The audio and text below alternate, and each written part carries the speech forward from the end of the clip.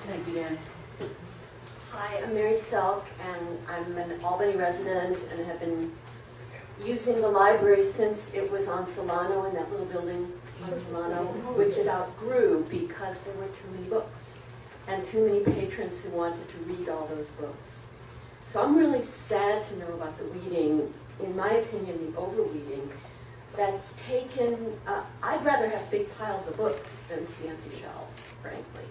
And I don't think it's a good service to our community to strip the shelves so that there's spaciousness. I think that there's plenty of room in the building, and I particularly think that the process that our wonderful librarians and our community should be part of the process that decides which books stay and which go, and clearly there should be some record of what books have been pulled off the shelves.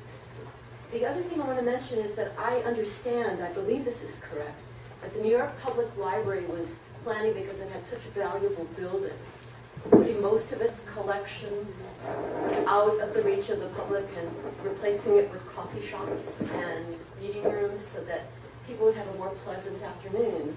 And eventually they were persuaded by the book reading public not to do that.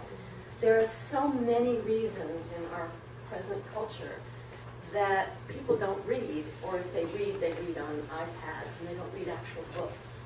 I live a block from the library and I probably take out 5 books a week. I love books, and so every time you pull a book, I mean, Imogen Cunningham is a hero of mine, and she comes from California. Mm-hmm. So those are not the kind of books that should be dumped out of our collection. So thank you for bringing this to the floor, everybody who did.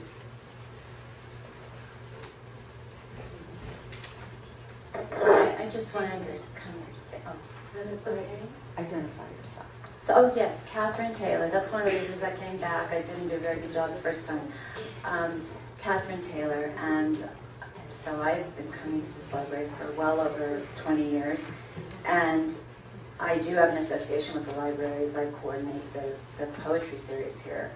I did truly come having heard little bits of things from various people, and I did want to keep it fairly low-key because I was truly perplexed. I came to become more informed.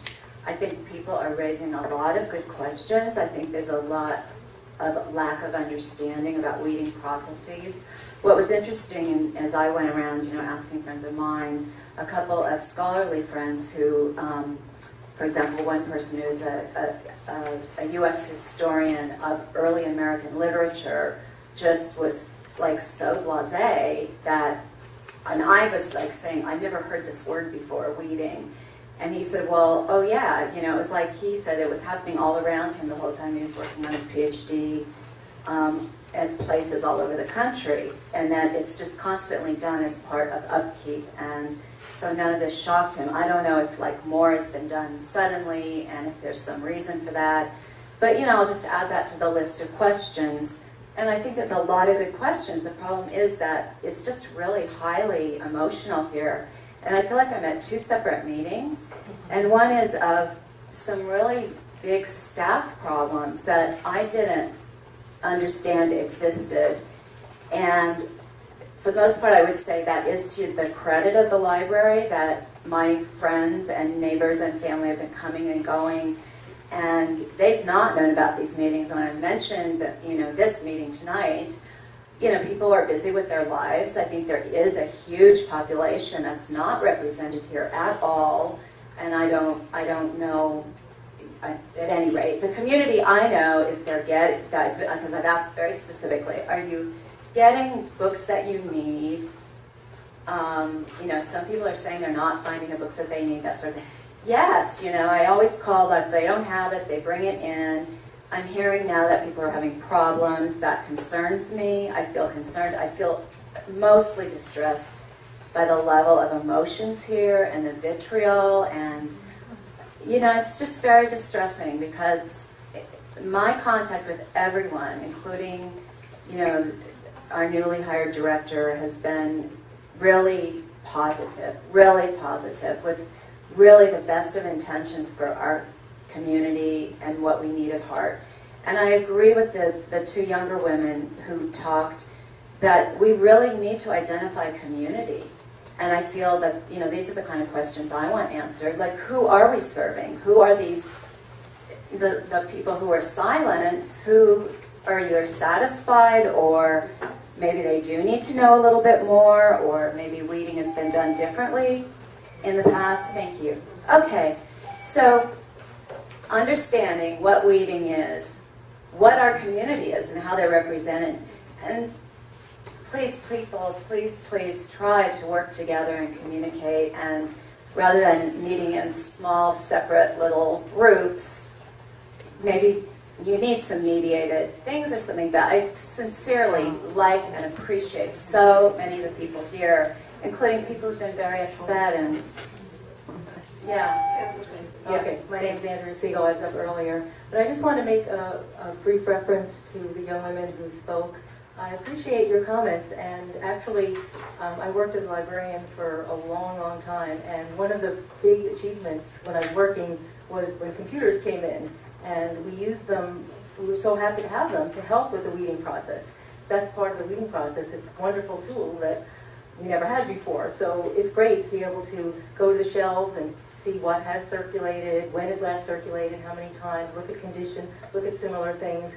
But a lot of what the people here have come in to say is that the speed at which materials here were taken out of the library showed that there was no way that you could really do all of that, exactly what you're describing, in that kind of a careful way, all the things that computers will provide.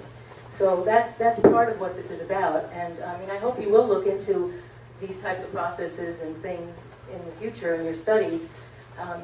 It's not that librarians here, just because we're older than you, are saying we hate computers and don't want to use them, but what happened was, you know, I use the library and I come in and see that suddenly all of these books were gone at such a speed. I've weeded collections my whole life.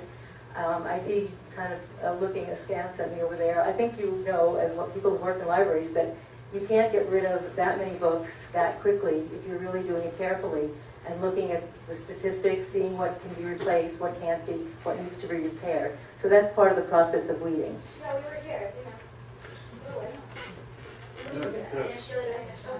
Okay. Sorry, we're not supposed to crosstalk. Pardon me. That's kind of not what we're trying to do. Sorry. Thank you. Yeah, thank you. Again, I'm Pam Ferguson. I want to first say thank you again to every single person who came, whether or not some of us are in agreement, especially the young people, because this is everyone's library, and we don't hear enough about what the young people want.